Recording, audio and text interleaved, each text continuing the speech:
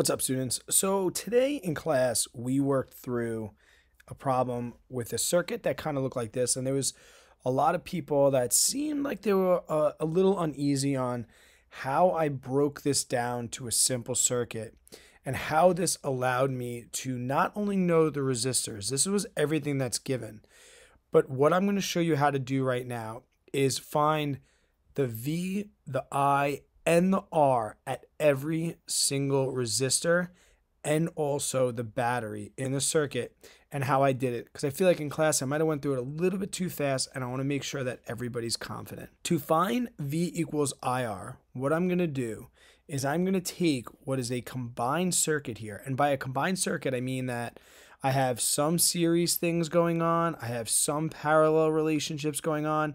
And what I want to do is get to an end goal where I just have one battery and one resistor, okay? And then I'm going to work backwards, expanding things. I'm going to crunch all of these together to make one resistor. The first thing that I'm going to do to break this circuit down is I'm going to look at these two resistors right here.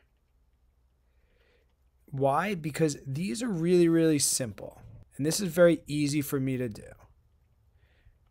These two resistors, regardless of what's going on over here, these two resistors are in series.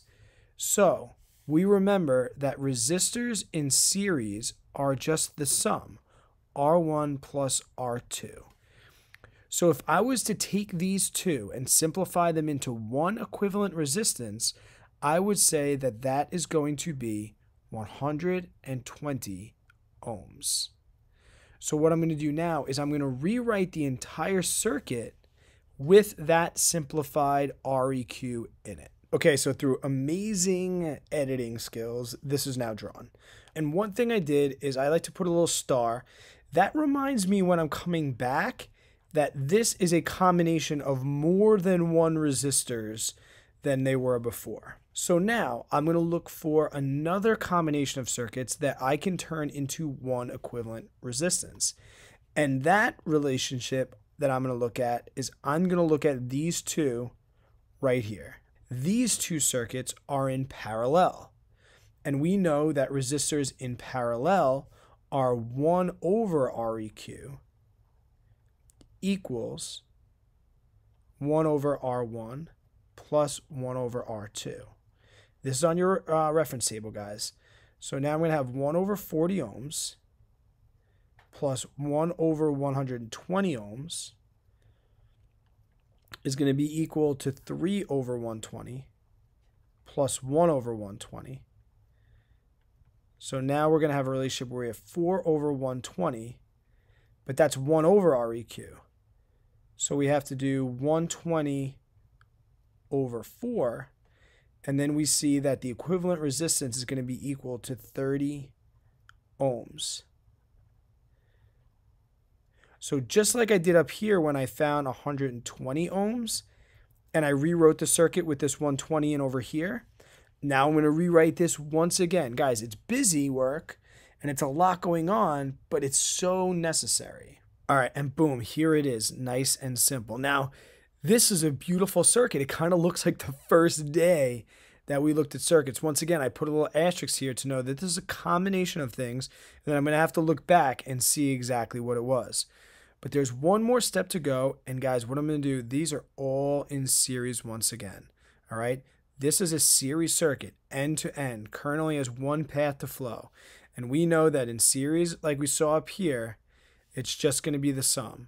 So now I'm going to rewrite all of these with an REQ of the whole circuit equal to 10 plus 10 plus 30 plus 10, which is going to be 60 ohms.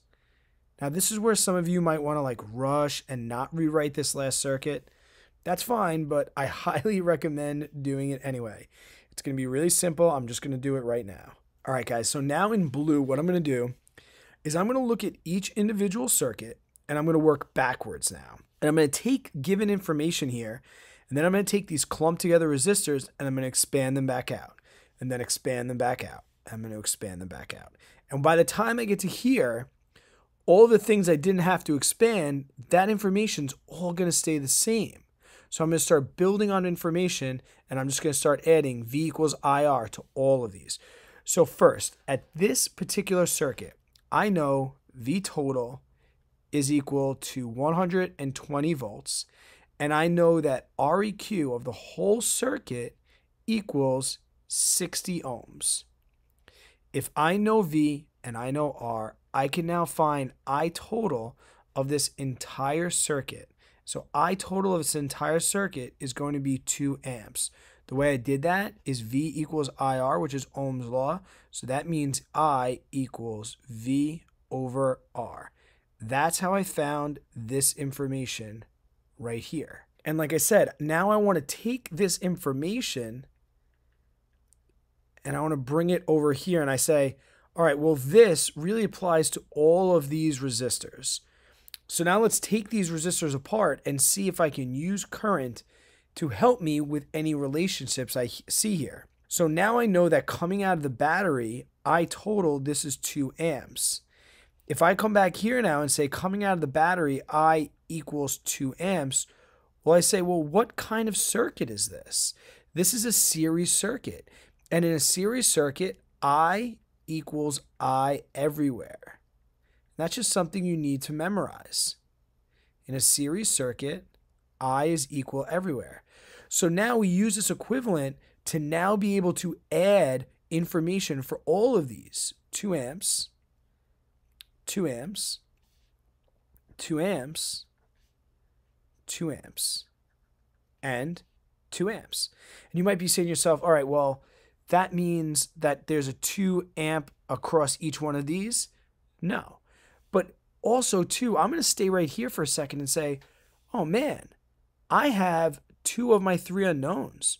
V equals IR, right? V equals IR. So now I can say that V here is going to be 20 volts. And here is going to be 20 volts.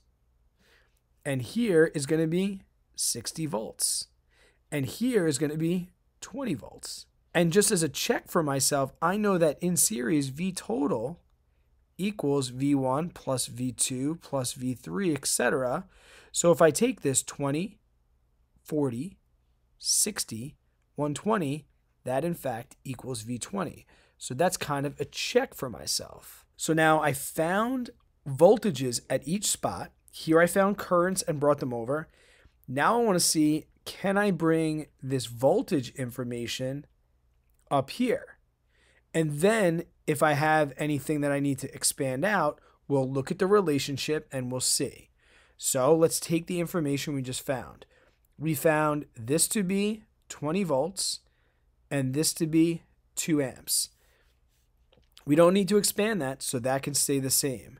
The same will hold true here, 20 amps, 2 amps and 20 volts. The same is true here, 2 amps and 20 volts. And now I see, oh, hold on here, hold on. This 60 volts applies to this parallel circuit here. All right, so now I say in parallel, what is the relationship of voltage? Well, luckily, guys, it's equal. So if the voltage drop across the combination is 6, that means that the voltage drop across each one of these has to be equal to 60 volts as well. And now that's amazing information, because now what does this, if I know R and I know V, what can I find out? Well, I can find out that I is equal to V over R, correct? So that means right here, I is going to equal 1.5 amps. And across this resistor, I is going to equal 0.5 amps, which again makes sense. Look, I total was 2 amps. 1.5 went this way. 0.5 went this way. That's the sum of those two. So just like I did before and over here, I'm going to take my new I information.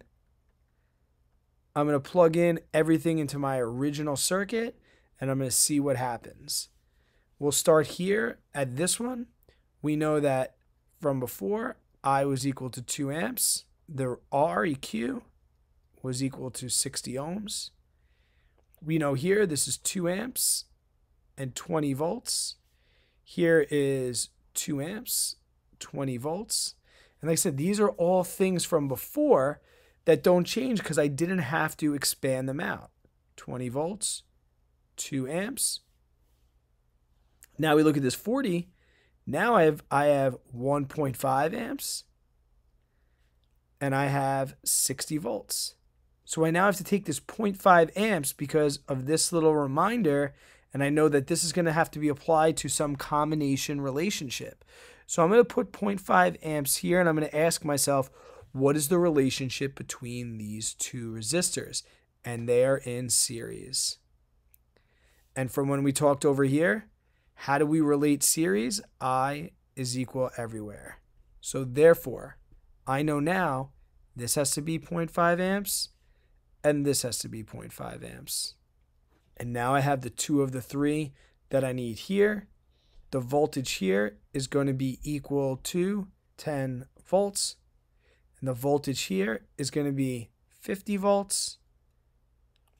These situations are in parallel, so the sum better equal each other. 50, 10 is equal to 60.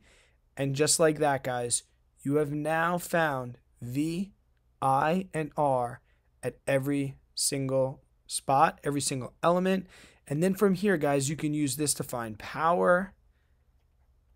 You can use it to find energy.